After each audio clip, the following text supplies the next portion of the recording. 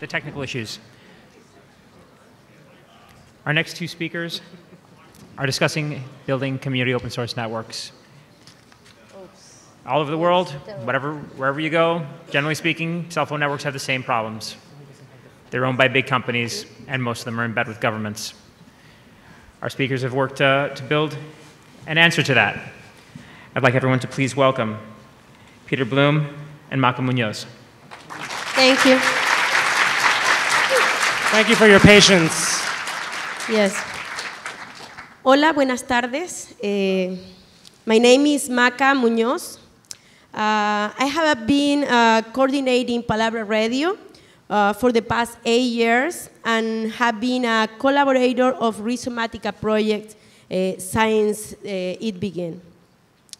I would like to take a few minutes to do a short introduction of the Rhizomatica project. After, Peter Bloom, founder of Rhizomatica, will talk more in details about the community cell phone network in Mexico. I have some questions. Wait. Okay. When I say Mexico, what kind of image comes to your head? Drugs. What else? Drugs, good. Corruption, sure. Tortillas. Tortillas, Tequila. Tacos. Música. Tequila, chocolate. Great. Good. Okay, good. Great. Well done, everybody. For many people, some here, in the world, Zapatistas, you are right, good. For many people in the world, Mexico is synonymous of violence, corruption, narco-traffic, immigrants, tourists, tequila, and all indigenous culture. And I have another question for you. Who has been in Mexico before? Please, are you? Hey, great, that's amazing. And how many of you have heard about or been in Oaxaca? Great, so I don't need to tell you more.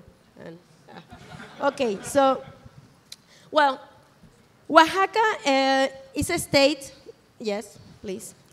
Oaxaca is a state in the south of Mexico, next to Chiapas, where the Zapatista army is.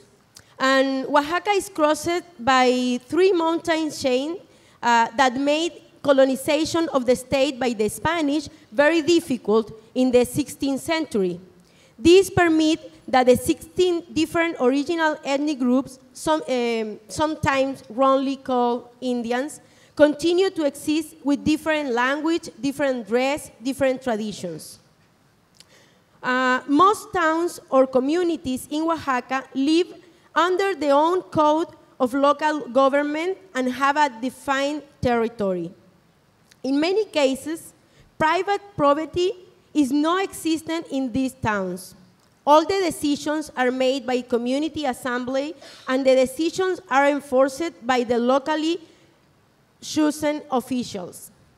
When some public works need to be done, like making a new road or building a school, the townspeople work together voluntarily. This is called tequio. And finally, as a way to celebrate life and traditions, every town has its party or fiesta, one of the most important moments of the year. Thanks. The sign. So I want to show you, well, this is part of Oaxaca, the town where the cell phone network is working. This is very common in Oaxaca to find. This sign is the best example that you can find in the entrance of some towns. The private property doesn't exist in this community. Prohibited to buy and sell community land. Yes, it's great. It's great to find this in some part of the world. So, in 2006, there was an important social uprising led by the state's rural teachers. More than 60,000 of them went on strike. This strike was brutally repressed, leading to a general strike and rebellion of the population and they taking of the city of Oaxaca for more than 6 months. of you know who was Brad Will? Few people. Okay, let me tell you. Brad Will was a New Yorker-based indie media reporter who was assassinated by paramilitary during this rebellion, as were dozens of teachers and activists. Meanwhile, their corporate media told another story, which led over 10,000 women to march and then take control of the 12 radio stations and the state television station, where they transmitted the truth about the movement and the injustice for more than 1 month. From this point on, people in Oaxaca begin thinking about radio spectrum as an integral part of the people's territory, in which the right to communicate is defended and exercised. In fact, Oaxaca has the highest concentration of low-power community FM stations in all of Latin America and probably in the world, with over 60 unlicensed stations operating all over the state. Mexico's own constitution, as well as international treaties, allow for and legitimize the rights of First Nations to establish and operate their own media infrastructure. So this is a very short introduction where we are and why we are there doing this project, the cell phone network, community cell phone network. So Peter Bloom, yeah, please. Can you open the other? Yes. And maybe take this over here. Okay, so hi everybody. Thanks for sticking around through the technical problems. My name is Peter Bloom. I am the general coordinator of Rhizomatica, which is a group, an organization that I started some years ago, 3 or 4 years ago. It's kind of hard to know when it started because it's not an official organization. We're not registered anywhere or anything. I asked Maka to give us some context because I think it's important that we draw some lessons from what we do in Oaxaca and the story of Oaxaca. And also in the context of many of the talks that happened this morning that I had a chance to attend. And the first one is we need to have our own infrastructure. I think that that's very obvious. Everything else that we do is going to be mitigating a problem that we really cannot resolve unless we own, operate, and have full control over our own infrastructure. In the case of Mexico, it also means being able to actually have infrastructure. So whereas here, you know, pretty much everybody is connected, sometimes more so than we want to be. In Mexico, we have a different problem, which is that many people who want to be connected to the internet, to a phone, et cetera, are not able to because where they live is deemed to be too rural, too isolated, et cetera, for the companies that are in charge of this to go and do it. So if they don't do it themselves, no one is going to do it. Secondly, if we want to operate and own our own infrastructure, it requires working with communities. It requires working with people, human beings. Otherwise, we will go back to the same sort of corporately controlled networks that we have right now. We won't really have changed any problem. Or sorry, we won't have really have changed the situation. So those two things I think are important, and it's a huge lesson that we as Rhizomatica and myself personally and Maka as well and the others who work on the project with us have drawn from our experience in Oaxaca working in community where there's still community assemblies, places where there's no private property. It makes you think differently about how how we should be building our own networks. So a little bit about Rhizomatica. Like I said, we started a few years ago. It's basically four of us, two of whom are here. They're right here, Shabi and Tele, who are in charge of all the sort of technical stuff. And then we have a lawyer. It's always important to have a lawyer. I think the guys from the last presentation can speak to that as well. Always have a good lawyer if you want to do anything. So it's the four of us. We've been able to do what we've been able to do, which we're quite pleased with, but there's a lot more to do. Without any kind of external funding, we don't have the backing of any government, of any agency or anything like that. We don't have money from USAID or any of those things. So this is all a bunch of out-of-pocket money. It's selling T-shirts, of which, of course, I brought 3. So we can start the bidding at $400 per T-shirt. I honestly thought that I was going to be speaking to 10 people or something. So I'm happy that everybody's here. So sorry I didn't bring T-shirts for everybody. Next time. But literally by selling T-shirts, good old crowdfunding and stuff like that. And then the communities help us a lot. They feed us, they put us up, they pay for and maintain the infrastructure. So that helps a lot. But again, you can do a lot with no money. And I think it's really important that lesson also sort of come out from the work that we've done. Right now, we operate 3 networks, 3 rural networks in Oaxaca, and we sort of collaborate with another organization or another company who runs 2 others. So there's 5 networks, 5 of these autonomous networks. There's approximately 1,000 total users who use these systems every single day for their critical communications, both inside their villages and with the rest of the world. So from that, it's fairly obvious what we do. We install relatively low-cost and easy to set up and manage networks based on open source software and many times open source hardware. I actually want to show you what one of these looks like. So it's not very light, but it's quite small. This is a base station. And not only is it a base station, it's also a BSC, it has all the amplifiers. This is an entire cell phone network right here, sitting here. You put a couple of antennas on it, and you're ready to go. This is it. There's no other parts, there's no other thing going on. You connect it here through an Ethernet cable to the quote-unquote internet, and you're off and running, if you want to have long-distance calls. Otherwise, you can just set up a local network, and you're good to go. So this is a huge step. This is a huge change in how or what a cell phone network can be. It's no longer about huge multinational corporations. It's no longer about proprietary knowledge, code, and all of that. There's an open source version of all of this stuff now. It works fairly well. It could still be better, but this is all we need. And one of these, without ruining our friend's business, maybe I won't even go into that. It costs us about $10,000 to set up the entire network. It can sometimes cost us even less than that. And if you look at what it costs a big company to do the same, especially in a rural area where they're putting a diesel generator, they're putting up a huge fence because they're worried about people stealing their shit.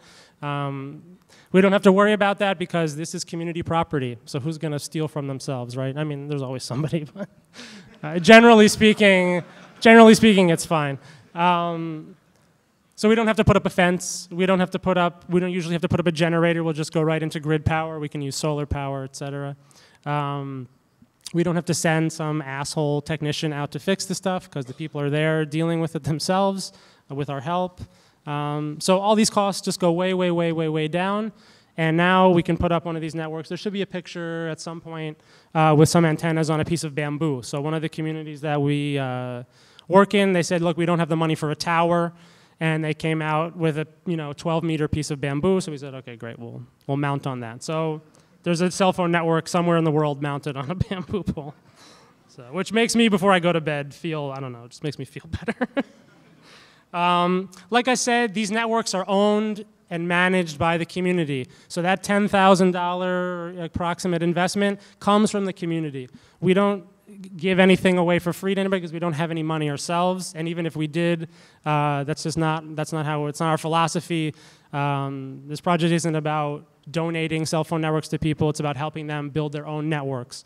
We also feel that by paying for it, people are a lot more likely to take care of it. Generally speaking, that $10,000 amount is within the community's grasp. There are other situations where the community can't come up with all of it, so we try to work out some kind of plan with them so they can pay for it. The other part of that is, again, that they manage it. So they're in charge, the folks in the community that we sort of train and help to understand how all this works. They sign people up for service. They cancel people's service. They do the credit top-offs and all of that. So we don't have to do that, and the community does that. They do it in the way that they feel is best. They have community assemblies around how they want to do that. They get to decide how much they want it to cost, for example, per month, which every time we tell people that, they can't really quite believe that they get to decide how much they pay for their network. It's kind of like when you're in school and their teacher says, you can decide on your own grade or something. It's like, great. So we set up a local network. This thing transmits locally. It has a radius. It really depends on all different kinds of things. If anybody knows about RF, it's not even worth trying to explain, but we've gotten some really good results going over mountains and stuff. Sometimes it just gets stuck like we were seeing, or like you can see from the pictures, we work in the mountains, lots of foliage, lots of humidity. So nevertheless, we get very, very good coverage from these machines here. So we set up these local networks, and then these local networks all participate together with my organization and others in sort of an umbrella organization that of which all of the communities are voting members. They elect people from the village to be part of the organization, and we sort of decide about and talk about things that concern the network of networks, as it were. So there's local ownership and local control of each network, and there's also this sort of federation, if you will, of all of these networks. And there's another reason for it, not just because it's good practice and nice and participatory and all that. It also helps us build a political base to defend the work that we do. And that's another big lesson that we've learned from doing community FM is, the government is always willing and able to come and shut your network down unless you have some way to defend it. So just finally on that, all of the networks are run in a not-for-profit fashion or non-commercially. So there is money that changes hands, but it's very inexpensive. So the idea is to have something that breaks even, doesn't throw off any real profit, but it allows the village to recoup their investment. It allows them to pay their ongoing monthly costs, which are things like electricity and internet, possibly pay someone in the village to help administer. They give a small piece of the money to us. When I say a small amount of money, we're talking about $2.50 per user per month. That's the total what the user pays. So that's 30 pesos per user. Of which 20 pesos stay in the community and 10 pesos come to Rhizomatica, so we can eat and keep our car in working order and come and visit them. So why did we do this, and why in Mexico, or how are we able to do this? Mexico is a particularly interesting case, I feel, not just because I live there and I know it, but I think sort of objectively it's interesting. Because of this huge telecommunications monopoly that exists there, that has created the richest man in the world. Maybe he's the second richest, I don't know, he goes up and down. But the richest, let's call him the richest man in the world, sounds better. Carlos Slim, who owns this huge monopoly, covers broadband, covers fixed line telephony, covers cell phones. So, the other side of that coin, having this monopoly, having the richest man in the world, is there are 50,000 rural communities in Mexico and something like 20 to 30 million people who don't have a cellular signal where they work. And this monopoly was allowed to exist. It kind of it came into existence due to a bunch of neoliberal reforms that happened in Mexico in the 1990s, where they basically started selling off all the public infrastructure. And in the case of Telcel, which is his company, they didn't even really sell it off. They just kind of gave it to him. And then after that, haven't forced his company or any of the other cell phone companies, there are 3 or 4 other operators, haven't forced them to go and cover these communities, as is the case in other places where the regulatory body actually does what they're supposed to do. And again, like I said, if the communities don't build their own infrastructure, it's not going to happen. The infrastructure isn't coming. We go into a lot of communities and they show us letters that they've sent to the government, to the companies, essentially begging for them to come and connect them to something, maybe a fixed line telephone, maybe cellular service. At this point, people are more looking for cellular service. So this is kind of the context in which we work and why we do what we do. I mean, I should also preface this by saying I fucking hate cell phones personally. I find them to be really annoying. It's like super annoying that everyone just looks at their cell phone all day.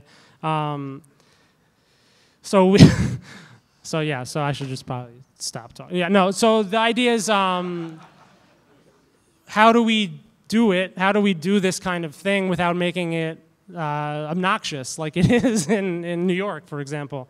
And we do that by working with the communities and coming up with different ways in which people have already recognized that it's important to be able to have access to a telephone, which is a very separate thing from being obsessed with your telephone or getting lost inside of your apps and all of that. So people want to have access. We don't go and work anywhere where people haven't explicitly invited us. So we don't go and convince communities to let them work with us. People have to come and find us, kind of like the A-team in that respect. And we do a lot of hiding since, like I said, we're only a 4-man operation. We don't really always have the capacity to attend the needs of everybody. So people want to be connected, but at the same time, we work in indigenous communities where there are still traditional, as you would call them, ways of life. People maintain certain level of community unity, like there's tekyo, community work, decisions are made through assembly and all these other things, which I think are really cool, and we do our best to work together with the community so we don't ruin those things, that we don't change them or swap them out for, everybody can attend the assembly via SMS or any stupid shit like that. Like we're not into that. That's not where we're trying to go with this. More to the point, the community tries to give us feedback. So like one thing, it's really simple stuff sometimes. The community basically said, okay, we want to have the calls. So once you own your own network, you can do whatever you want, right?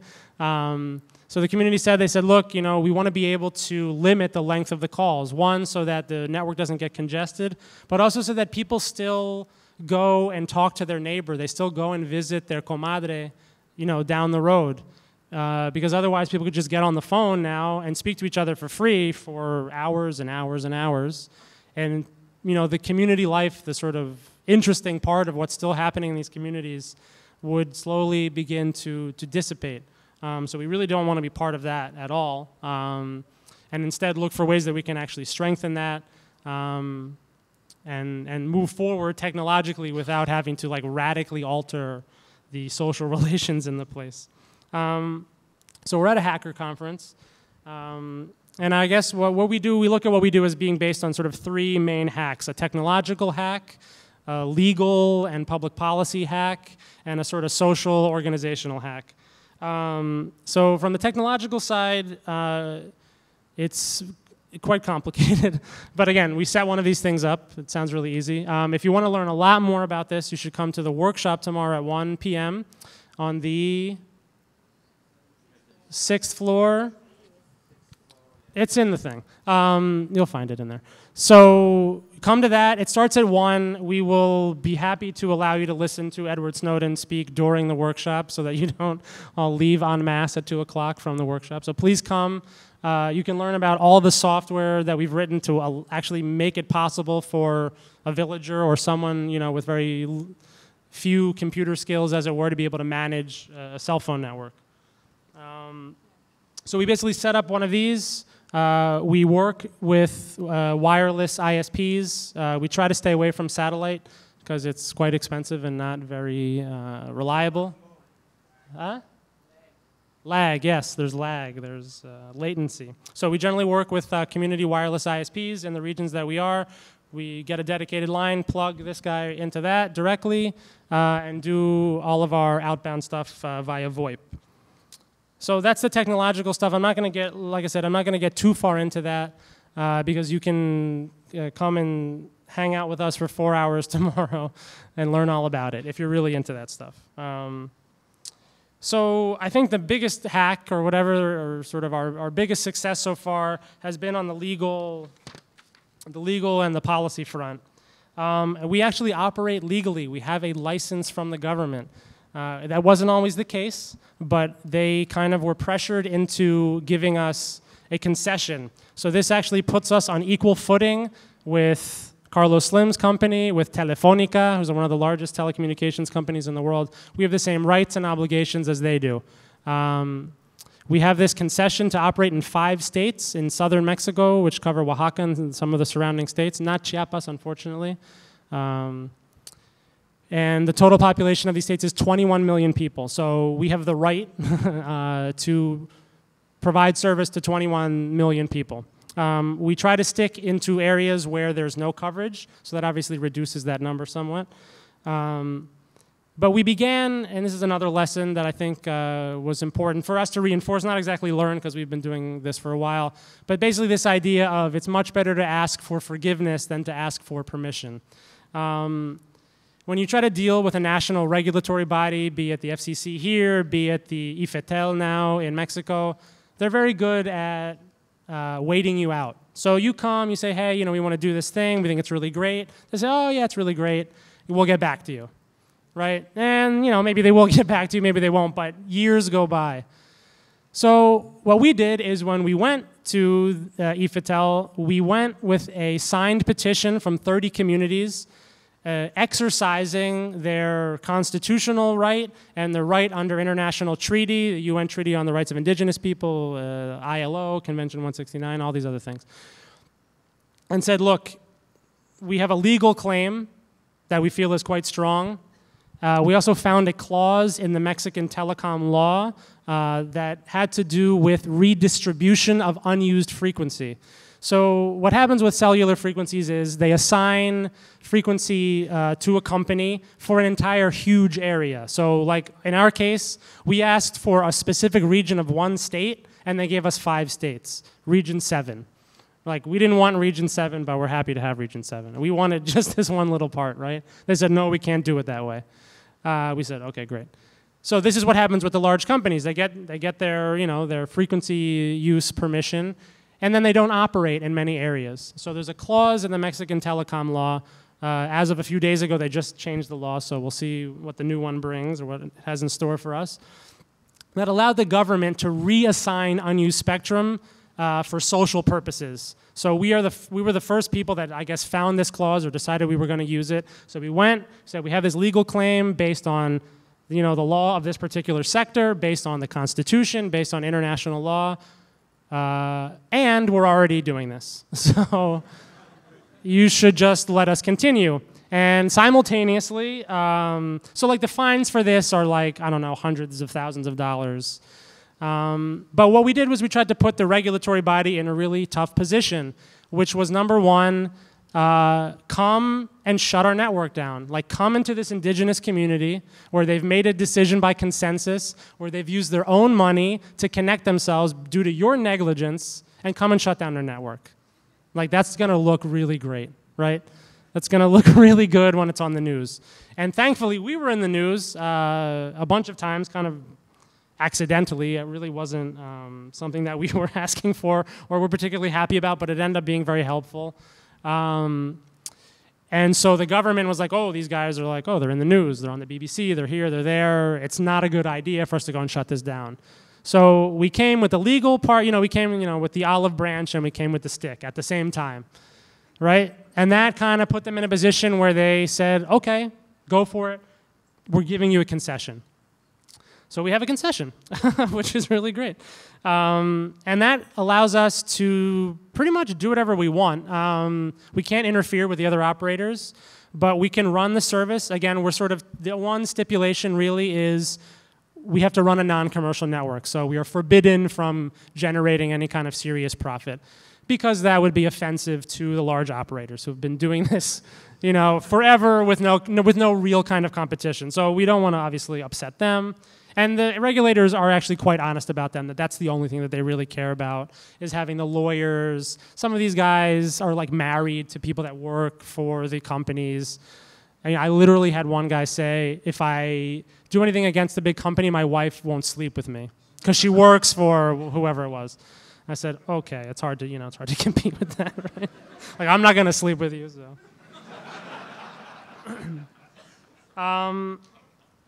The other thing that we try to do is, or that we try to think a little bit more deeply about with the communities themselves, is about thinking about spectrum, because the real bottleneck to all this is spectrum. Like there's VoIP, like you can do amazing stuff with Wi-Fi because it's open spectrum. I did like a really brief analysis of the way that they distribute frequencies in Mexico, spectrum. 0.14% of all of the usable for telecommunications and radio and TV, et cetera, satellites, everything, 0.14% of it is open. You know, you don't need a license, 0.14%. It's a joke. I mean, all of it, everything that, you know, everyone in this room wants to do has to be crammed into 0.14% of the spectrum. It's ridiculous. It's stupid. And part of what we are trying to sort of make the claim toward the government is to say, look, spectrum is a territorial right. So the issue of territorial rights, especially in these indigenous communities, is very strong. It's in the Constitution. You know, if you're an indigenous community, specifically an indigenous community in the case of Mexico, you have a right to your territory, to the physical land on which you live, to the things that are on that land, the flora, the fauna, the water. And of course, the neoliberal state in Mexico being a wonderful example of that, they contest that. They want to privatize these things. They want to take them away. They want to do mining. They now want to do fracking in Mexico, of all fucking things. Yeah. And so there's this like circular logic that I think has been the way that, you know, generally governments, nations have expropriated land and resources from people, indigenous people and other people. It's a circular logic, right? So they say, okay, the state is the sovereign, and therefore we have sovereignty over everything in this territory, including the spectrum, right? They just, yeah, this is ours. We take it by sort of act of God, essentially, right? So the indigenous communities that we work with and all throughout Mexico and in many other parts of Latin America are pushing back against us and saying, why do we not have the right to use the spectrum that's sort of present, if you will, which isn't even necessarily correct from a sort of physics point of view, but if you think about it that way, you know, why can't we transmit on these frequencies in our own territory? Like, how do we not have that right? If I have the right to my land, why do I not have the right to the spectrum? There's an interesting case of this that's actually been successful in New Zealand. The Maori people have been able to actually claim spectrum as an ancestral right. And were given a concession, in fact, to operate a cell phone network, which they then, I think, farmed out to some private company. But anyway, what are you going to do, right? Which gets back to my first point. So we're kind of trying to move this idea through the national regulatory body. We're trying to move it at the ITU, which is like made up of total, let's not even go into it, but not the most forward-thinking people in terms of spectrum or all of that. But we're trying to push on this to say, look, we want to have the right to our spectrum so that we can use it how we want to use it, right? And especially if it's not being used, why the hell shouldn't we be able to use it? So that's really fundamental right as far as we're concerned. So that's the sort of political and legal hack. We have this concession. We have this concession for the next couple of years. Now with the new telecom law, apparently we can extend that concession for another 15 years. So we're hoping to have this for the next 15 years. The interesting part of this is that we now have exclusive frequency access rights solely, essentially. We don't have any quote-unquote competition from any other organizations like ourselves, which we're actually hoping happens. We're very open about all of our knowledge. We're releasing our software actually here at Hope. So anybody that wants to do what we're doing is more than welcome to come and join us, do their own thing, etc.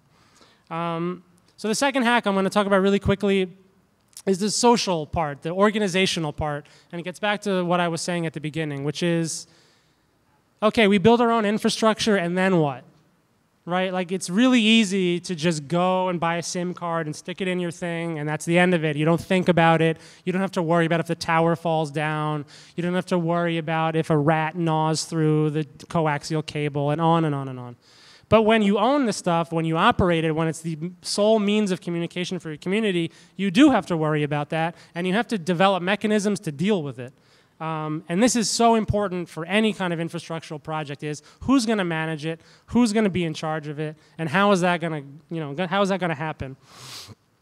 So we opened up the talk speaking about Oaxaca in the context, and there's something in Oaxaca called usos y costumbres, which is essentially traditions, customary law. It's the way that things happen, the way that decisions are made, the way that the territory, the land itself is governed, and all of that. That, for us, is a huge resource because there's essentially an organized base, a organized social base that allows us to do our work. So we don't have to go in and say, hey guys, you should really work together. And people are already doing that. They're already building their own roads. They're operating their own schools. In many places, they're operating their own police and auto defense forces. So like, we don't need to explain to anybody how to run their own business. And in fact, we learn so much from them. And a lot of what we do is based on what we've learned. So having this idea of usos y costumbres, this sort of community life, is incredibly helpful when thinking about, okay, who's going to manage this infrastructure? That system is already in place. It's fairly strong.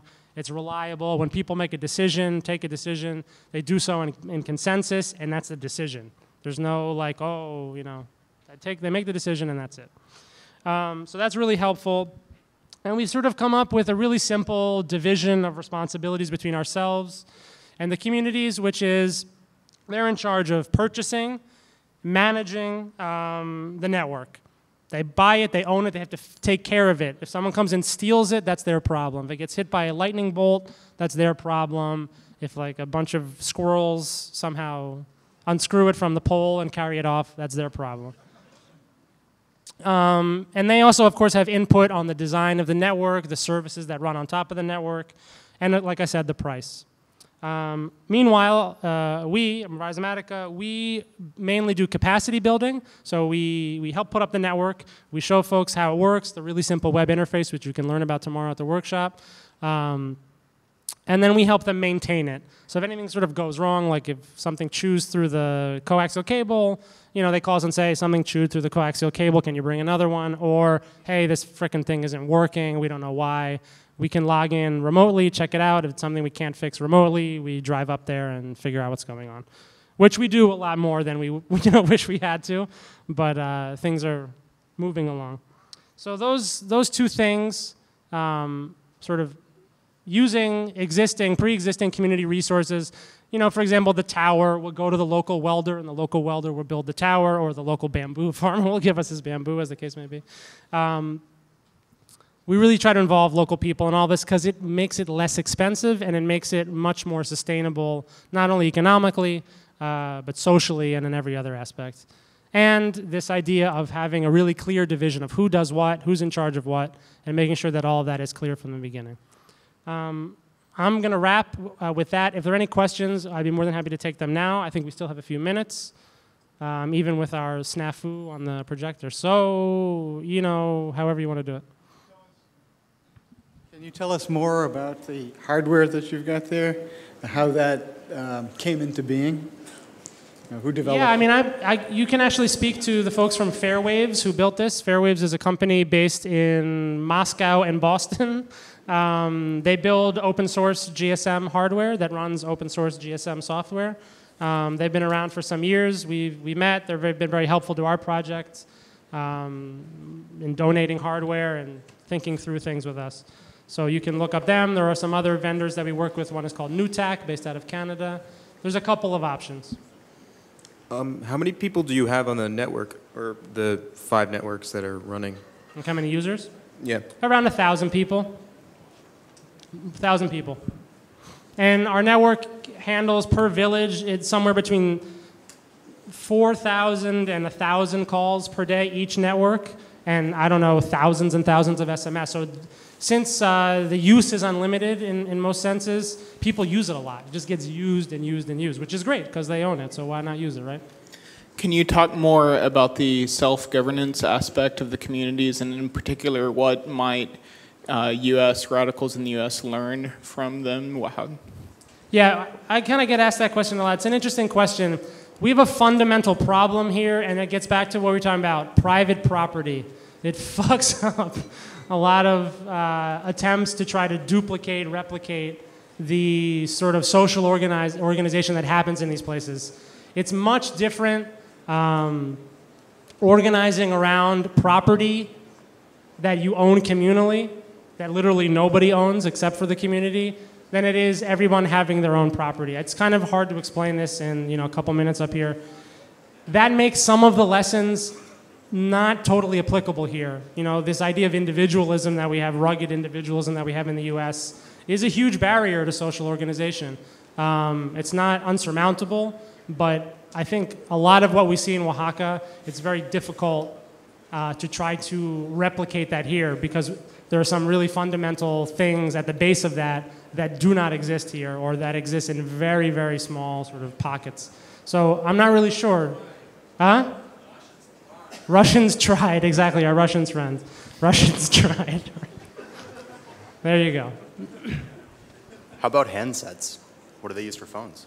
Okay, so this is really, why do we do cellular? Why don't we just put in regular landline phones? Turns out, even though there's no coverage, most people own a handset. And a lot of people actually have a smartphone. Why? Because it's useful as a camera. It's useful as a flashlight. You listen to music. You watch videos. So, like, for example, when you listen to the radio. When we went to the first community in Talea de Castro and set up the first network, we had come to an agreement with the local authorities, but nobody knew we were coming that day. Sort of happened, we just showed up one day and set up the network and saw over 700 phones switched on in the village of 2,500 people, where there's no network. There was no network there. 700 phones were on. And you say, okay, what the hell? Because people were using them for other things, and I guess they hadn't turned it into airplane mode if they had that. Whatever. The point is, a lot of people had phones. And from there, we saw that about half of the population already owns a handset. They go into the city, they use it. We run essentially an open network, so we're SIM agnostic, so it doesn't really matter what SIM you are. We didn't want people to have to go and pay to get their phones unlocked, because we think the fact that the vendors lock the phones is bullshit anyway, so why have to spend more money to unlock your phone? So our phone accepts any SIM from any company.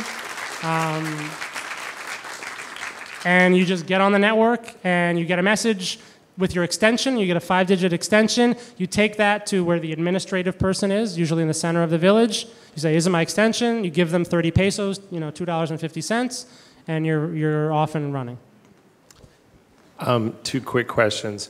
Have any of the communities wanted phones to not work from, let's say, midnight to 6 a.m.? Any ideas of hours? And second, what's the attack vector if the NSA wants to listen onto their phone calls? Do they have to crack the GSM or the VoIP? We haven't had any requests to shut the network off ever from people at certain time. We do see a lot of late night traffic between teenagers that I know that people are probably concerned about. There's a huge concern about people calling other people's wives, actually. When the guy's off in the field working, that's the big question that we get. But no, we basically don't. We essentially talk about it with folks until they kind of understand that it's not really beneficial to be monitoring people, shutting off the network and all of that. So since we don't have any power constraints at night, we just leave it running at night. It doesn't really draw very much power. In terms of the NSA, et cetera, they would have to physically be present to capture the traffic locally, which frankly, since we're SIM agnostic, is unencrypted. I know, boo, but someone would have to physically show up in these communities and listen in, which would be, I feel like, would be quite obvious to the people in the community. And again, this gets back to this idea of community ownership. People will defend their network.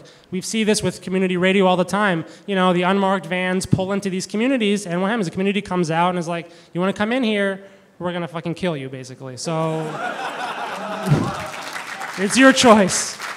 And the idea of having everybody organized in this umbrella organization is to say, you don't have to shut down one network. You have to shut down hundreds of networks, thousands of networks. You can close down Rhizomatica, doesn't matter. You're gonna have to go physically to every single community and get into a physical altercation, essentially, in every single community to shut this network down. So if our concession expires, who cares? The communities own the stuff. They're gonna keep operating it. And that's kind of the real politic of it. They already run illegal radio stations. What's another, $100,000 fine, right? In terms of the NSA, so someone would have to go there and do it. The really vulnerable part is all the VoIP interconnection, which unfortunately pretty much all runs through the US. Boo again, but that's how it works. There's no exchange point in Mexico, so kind of all of the internet traffic pretty much has to come through here, so it sucks, but have you had any resistance to connecting you to the PSTN, or are you connected? Connecting people or the network itself? The networks. Should I stop? Yeah, 1 minute. 1 minute. Okay, quickly. We use a VoIP provider. They connect us to the PSTN. People choose if they want to do long distance or not. They can receive calls always. If they do a top-up, they pay whatever the exact price of the VoIP call is, which is like hundreds of times less expensive than a satellite phone or whatever they normally So have. they're receiving U.S. numbers, or? No, we give them one Mexican DID number assigned to the village. You Okay. call the village, you get a PBX, answers, says, hey, welcome to this village. Who do you want to talk to? Boop, boop, boop, boop, boop. You talk to that person. Rings on their cell phone. Okay.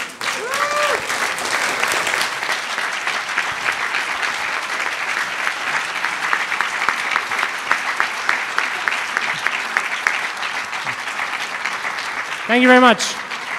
If you want to buy the t-shirts, like I said, starting bid is $400. Now, I have 3 t-shirts. You know, come and find me. If you don't want t-shirts, it's cool. Workshop is tomorrow at 1 o'clock. Edward Snowden will be available streaming in the large room on the 6th floor. Thank you very much. Enjoy the rest of your afternoon. Stick around for the following workshop about a different take on community and DIY cellular. Thank you. Thank you, Peter and Maka. Again, their workshop is tomorrow at 1 o'clock on the 6th floor. A couple quick announcements. First off, we do have openings